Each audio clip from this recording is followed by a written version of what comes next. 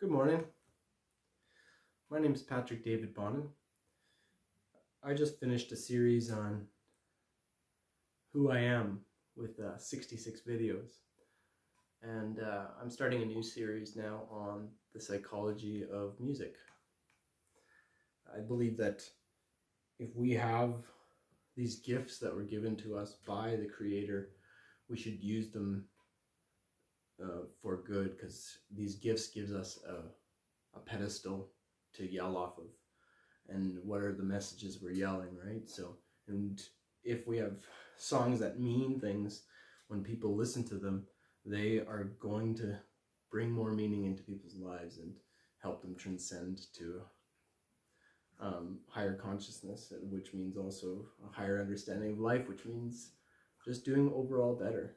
So I'm going to play the song first and then have some silence so everyone can just listen to their own mind about what the song meant. Remember, I have no competence, even though I channeled this song back in 2011 or 2012 and recorded it like really rough back then when I first wrote the song, and that'll be on my SoundCloud. But we recorded it with Cold Mountain Air, a more professional and mastered version, which will also be down in the description. And yeah, I'm gonna play the song, and yeah, this is video number 1. If you like what you see here, then you can donate to me. You can, at this point, I haven't set up a Patreon or any donation site, and I will be setting that up soon. However, if you can email me that you are interested in supporting the channel at Melatonic, MELATONIC, at protonmail.com, and we could, I would really appreciate anything that anyone can contribute, because in this new world that we're moving into, we need to realize we need to vote with our dollars. And if this is something you like, then vote for it. And this is How Strong.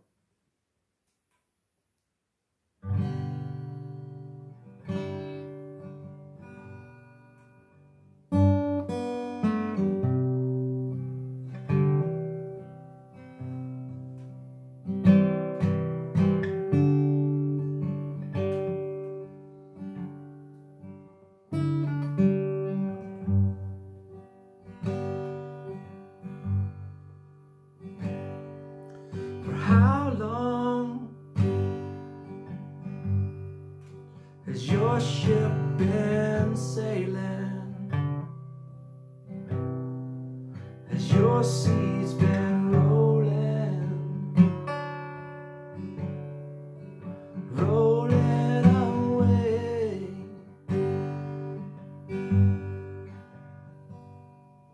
For how far will those waters take you? Will those waves break you? Will turn you astray?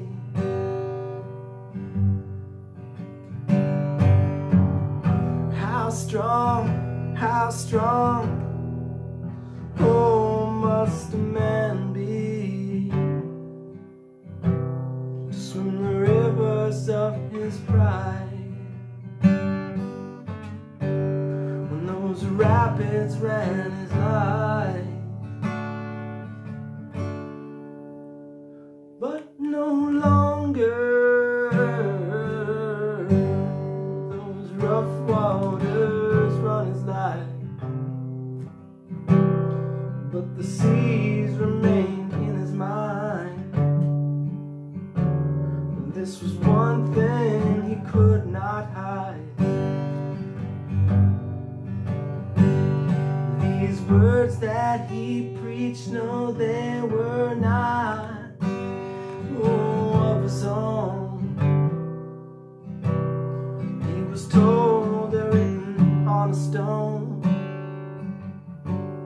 by a man way up in his throne, up in his throne. How strong, oh, must a man be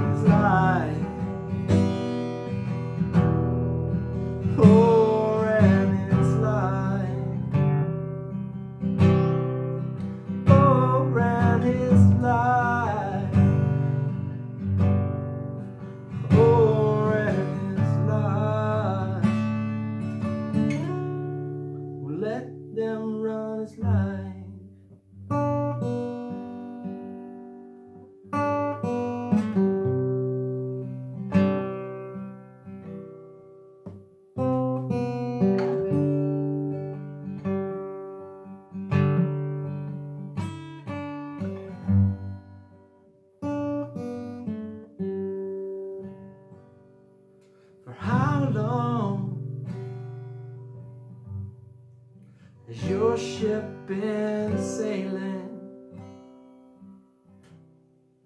as your sea's been rolling, rolling away.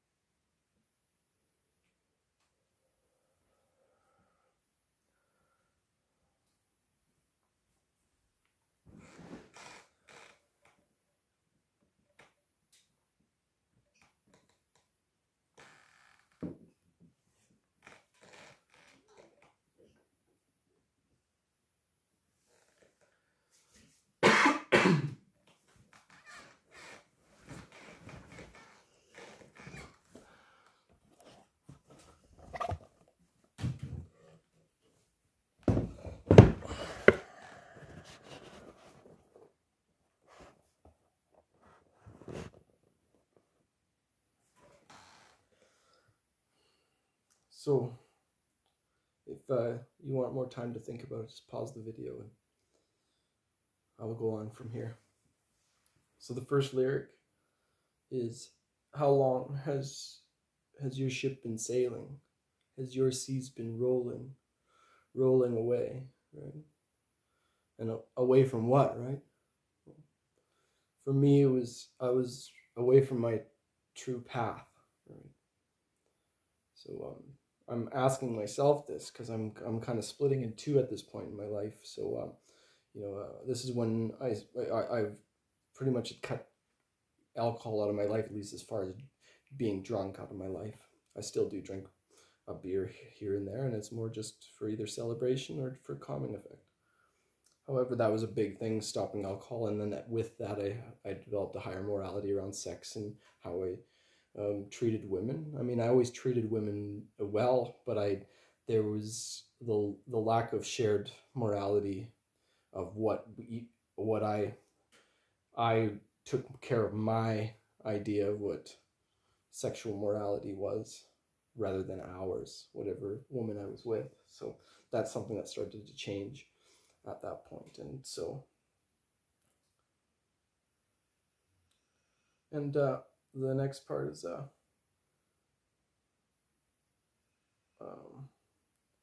will those waves break you or turn you astray? At this point, I'm still, as you can tell, I'm asking myself this: am I going to get to my true path, or am I going to just fall off the edge through this nihilist? There's two sides of me: a nihilist side and the one that wants all this truth and love that comes through this music and through my connections with people. And so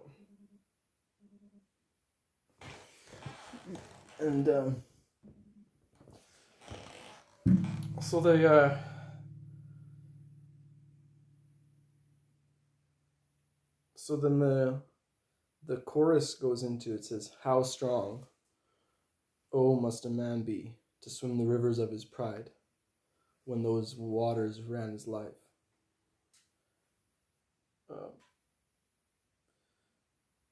And that's me seriously asking the question, like, how strong do I need to be to transcend this ego that's putting up all these, this ego and trauma that's putting up all these defense mechanisms that's not allowing me to become what I want to be, right?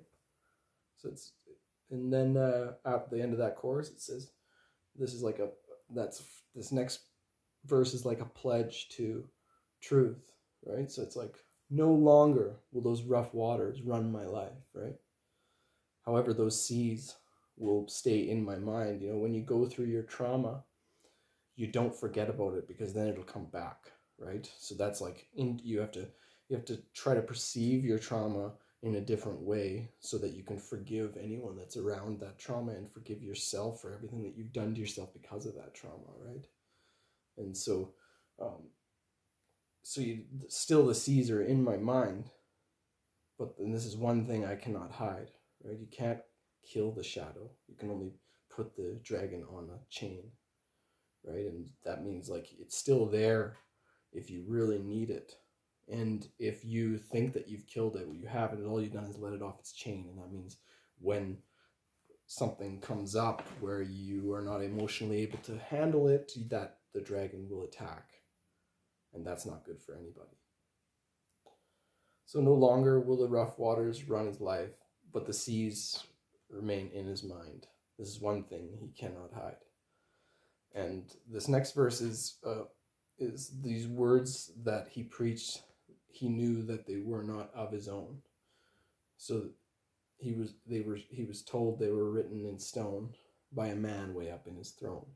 So that was like an acknowledgement of humility towards the songs I've been writing, and how they are not my own songs, but I am a receiver, and the Lord, or the creator, or the Akashic records, the collective unconscious, all of that stuff is the transmitter, right? And that was like, that humility gave me, humility is the precursor to wisdom. And after that understanding, and as I've been continually trying to humble myself, amazing things have been transmitted to me. And so that humility has given me a lot of wisdom. So the song ends off like with, right at the beginning again, like, because it's a cycle, like we can never forget to keep that dragon on a chain, right? And we have to know that it's a slippery slope, right? It's exponential. As soon as you start going downhill, if you are not conscious of it, it'll become exponential, and then you'll tumble down that hill fast. So that's why the lyrics finish out with, how long has your ship been sailing? How long has your seas been rolling away? It's still asking that initial question. You should always continue to ask that initial question. Like, am I moral in this situational decision?